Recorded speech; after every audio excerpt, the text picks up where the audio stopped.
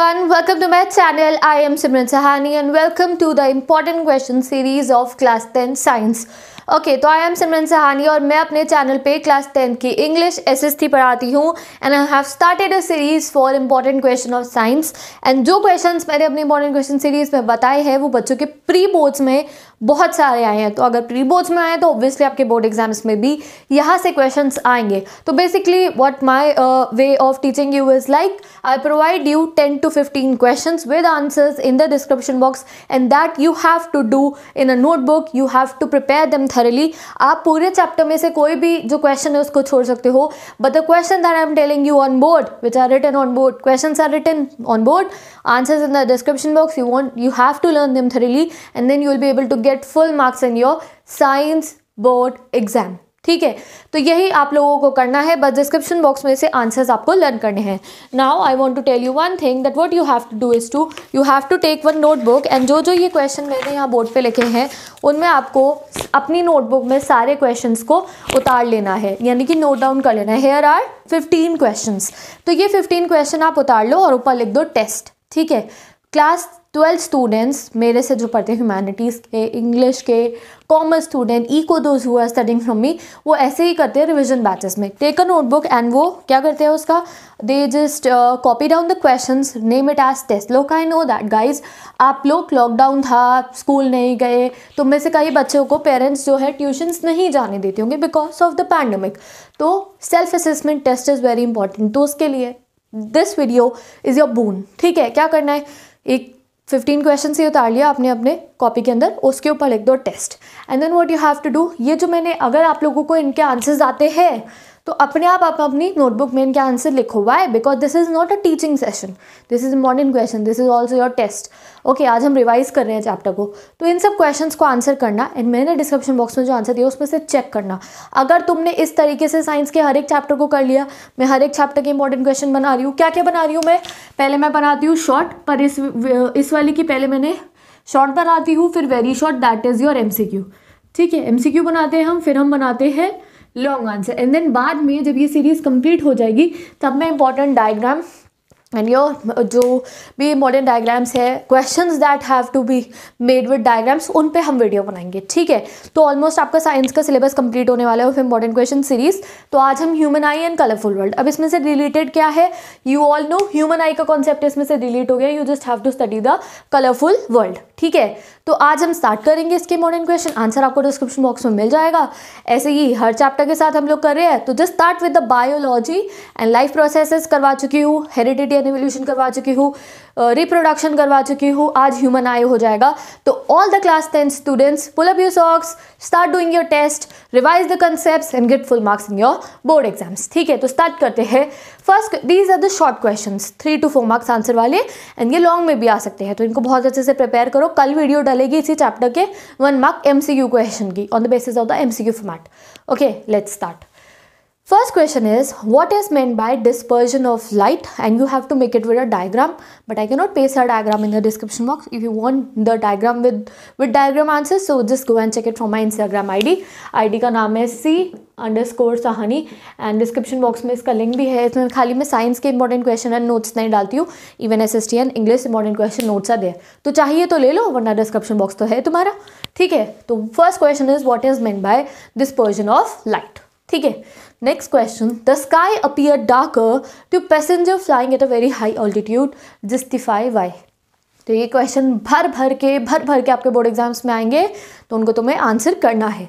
Next question, what is the cause of dispersion of light on passing through prism, this also you have to explain with the diagram. Next question, on which factor does the color of scattered white light depend, तो वो factor आपको यहाँ पे mention करना है। Now next question, the sky appear dark instead of blue to an astronaut, state its reason, तो you have to state the reason. These are the most important question from this chapter. ये आपके इस chapter में से हो सकता है ये पाँचों के पाँचों क्वेश्चन तुम्हें एग्जाम के अंदर मिल जाए, तो prepare them very thoroughly. Okay, next question देखते हैं अब हम लोग। नेक्स्ट क्वेश्चन देखते हैं, name the article that act as a prism in formation of rainbow. तो क्या, water droplets, we all know that जो रेन ड्रॉप्स होती है वो प्रिज्म की तरह एक्ट करती है व्हेन इट इज रेनिंग। ठीक है, तो ये रेनबो के ऊपर आपके काफ़ी सारे क्वेश्चन आ सकते हैं. What is Tyndall effect? I even remember now what's the definition of Tyndall effect.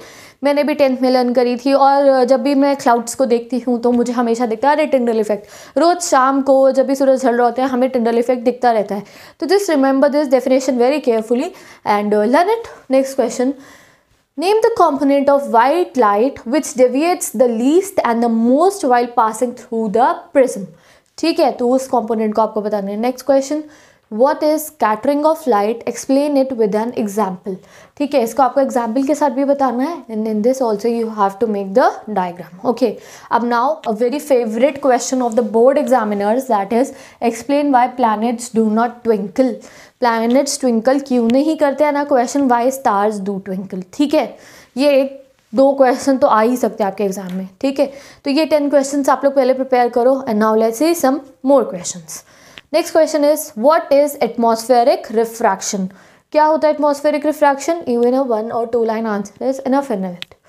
Y danger science are made in red colour? These questions like जो डिफरेंट बिल्कुल ही आप लोगों का on the basis of concept आएंगे, वो ज़्यादा important है exam के लिए. जैसे एस्ट्रोनॉट वाला हो गया, एंड वाई डस जो हमारा सन है वो रेडिश क्यों दिखता है अर्ली मॉर्निंग में.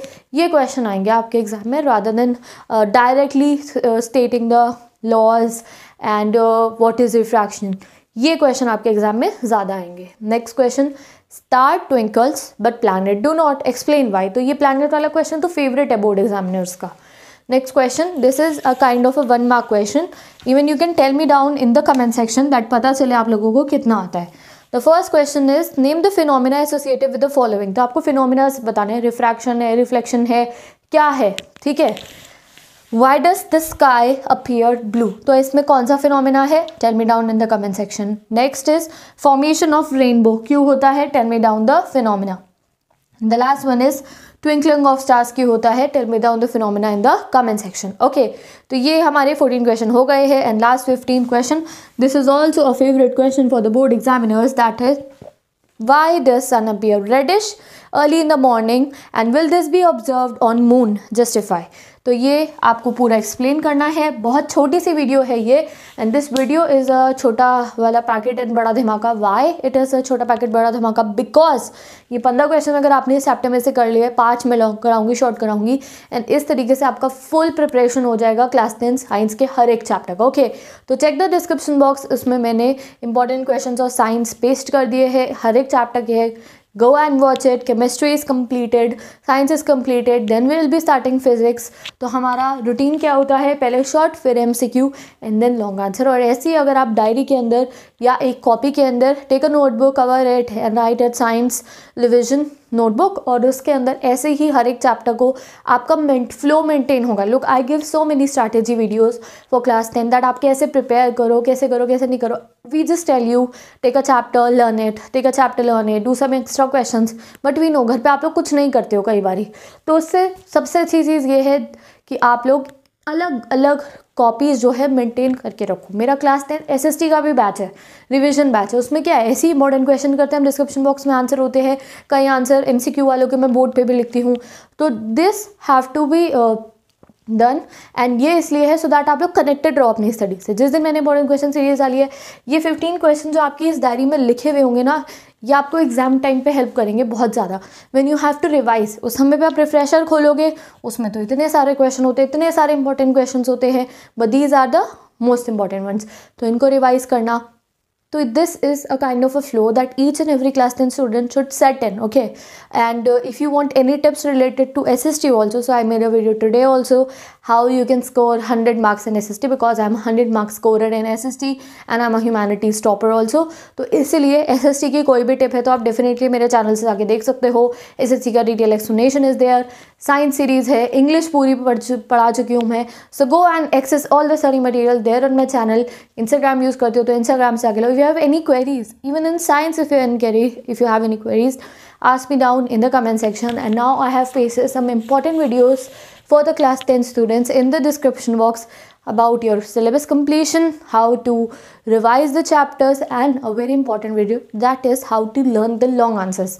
साइंस में काफ़ी सारे लॉन्ग आंसर्स होते हैं जो आप लोग लर्न नहीं कर पाते हो, तो उसके लिए मैंने एक वीडियो पेस्ट करी है. You can watch it if you want and then you will be able to learn the long answer. So I am getting a side and you can take screenshot of these 15 question कि अगर आप अभी नहीं उतारो तो बाद में अपनी जो डायरी है, नोटबुक है, जो भी है, उसमें आई वॉन्ट कि आप लोग ये क्वेश्चंस को आज के आज ही परफॉर्म कर लो. And if you will do it today only then you can send me the pictures on my Instagram account and you can DM me the pictures of this if you want to anytime, and I'll surely check it and reply to you. Okay, so let's end the video.